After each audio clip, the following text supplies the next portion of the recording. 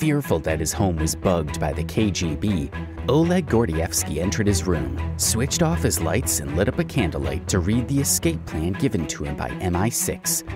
Appear on a specified street corner on any Tuesday at 7 p.m. carrying a Safeway plastic bag. Wait long enough to be noticed. Make eye contact with a man carrying a Harrods bag who'll be munching food. This will activate the escape plan.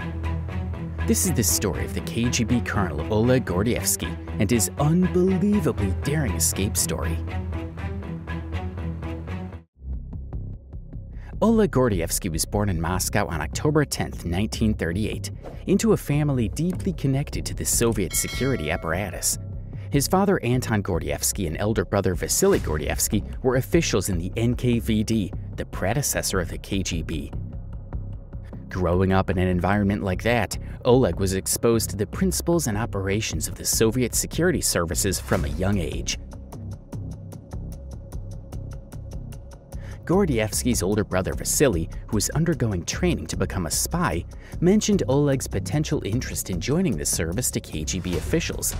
The fact that he spoke German also helped him get recruited.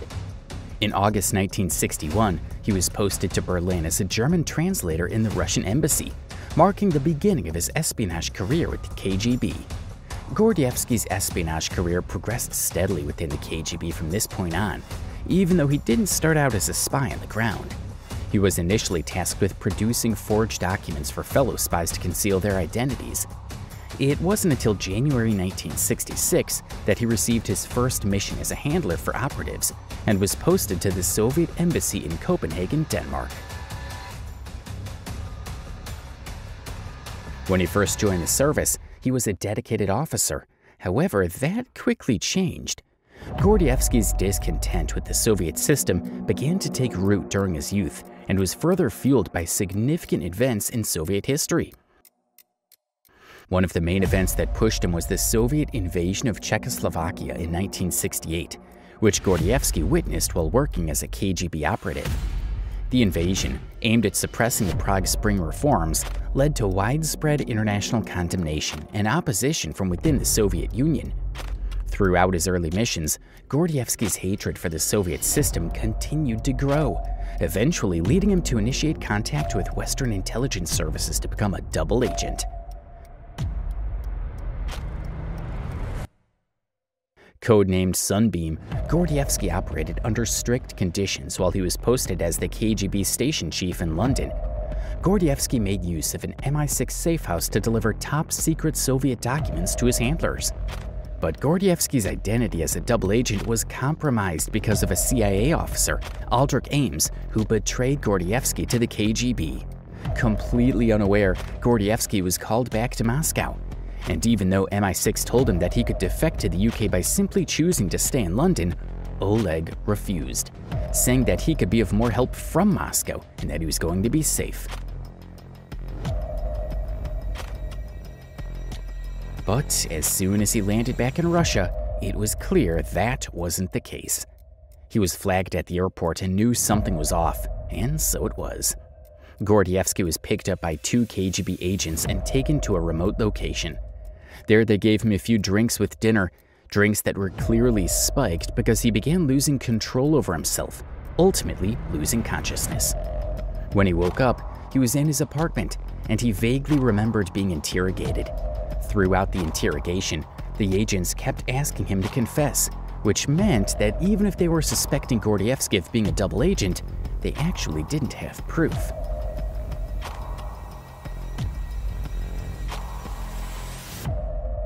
Sensing the imminent danger, Gordievsky activated Operation Pimlico, the plan that the MI6 devised for his extraction from Moscow back when he was initially called. The plan had been printed on a cellophane sheet and concealed within an edition of Shakespeare's sonnets. He had to dissolve the pages in water to uncover the plan. After that, he memorized it before heading out. Gordievsky and MI6 had prearranged a specific signal to indicate the activation of Operation Pimlico. This signal involved Gordievsky waiting on a particular street corner in Moscow at a specific time and carrying a Safeway bag. He had to be wearing a gray hat and gray trousers, so he did just that. An MI6 agent was going to be at the location every Tuesday, just in case Gordievsky ever needed help. Aware of the prearranged signal, he walked past Gordievsky, carrying a Harrods bag and eating a Mars bar. This agent intentionally made eye contact with Gordievsky, signaling mutual recognition and indicating that the escape plan was to be activated immediately. On July 19, 1985, Gordievsky executed the next phase of his escape plan. Oleg used to go for a jog every day, and it looked like he was doing the same thing, but instead of following his routine, he knew that this was the time to get to dry cleaning. This is the code for shaking off surveillance teams, and he actually managed to do it. Right afterwards, he boarded an overnight train to Leningrad. He took a sedative and got some rest because he knew the worst was about to come. His finish line was the Finnish border, which was still a long way from where he was. What's even worse is that he couldn't be sure that he'd shaken off all of the people following his tail. But even at this point, he had no other choice. He needed to get to the border fast. From Leningrad, Gordievsky continued his journey, traveling to a rendezvous point south of Vyborg near the Finnish border. The location was deep within the forest, with nothing around him. He had to stay in this location for 7 hours, all alone, watching over his shoulder the entire time. If he was being tailed, this would give the KGB enough time to catch up to him and eliminate him. The forest was full of mosquitoes, and being the only one in the area, he became their prime target. But he had to wait. Everything had to be like this. This location was strategically chosen to facilitate his crossing into Finland, where he would be safe. At the rendezvous point, Gordievsky was met by British embassy cars that had managed to lose the 3 KGB surveillance cars that were following them. Both of the cars had MI6 agents in them, along with their wives, so the process would be as under the radar as it possibly could be. Even at that point, Gordievsky couldn't say a word to the agents because these were embassy cars. And while that made it easier for them to get through checkposts, it also meant that it was possible these cars were bugged. So, as soon as the agent opened the boot, which was the signal, he got out of the woods and laid down in the boot of the car. He was given a heat-proof blanket, so if they passed by a checkpoint that was using heat radars, there would be no reading suggesting that there was anyone else in the car. With all of that preparation in place, the cars were still stopped at the Finnish border. And sniffer dogs went around the car, and they would have gotten a wind of Gordievsky, but the wife of the agent strategically dropped one of her son's soiled diapers right next to the boot, so the dogs got distracted and had to be taken away, giving them a clear way to get across the border. After what felt like an eternity for Gordievsky, he heard the car radio switch from loud pop music to Sibelius's Finlandia, which was a clear signal that he'd made it to Finland.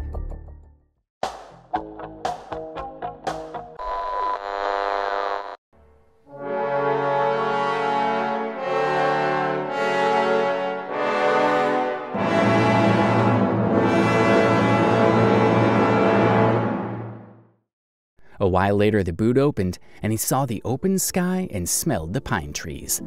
Gordievsky then made his way to Norway, from where he was flown to the UK. Gordievsky was given a brand new identity and placed under strict security measures to protect him from potential retaliation by the KGB. To this day, Gordievsky lives in an undisclosed location, surrounded by security personnel and surveillance to safeguard him. Following Oleg Gordievsky's defection and escape to the UK, Soviet authorities sentenced him to death in absentia for treason. Despite the collapse of the Soviet Union and the transition to post-Soviet Russia, this sentence has never been rescinded by Russian authorities. But the sentence remains in place as a symbolic condemnation of Gordievsky's actions, while he's still under the protection of MI6 at 85 years old and will be until the end of his days.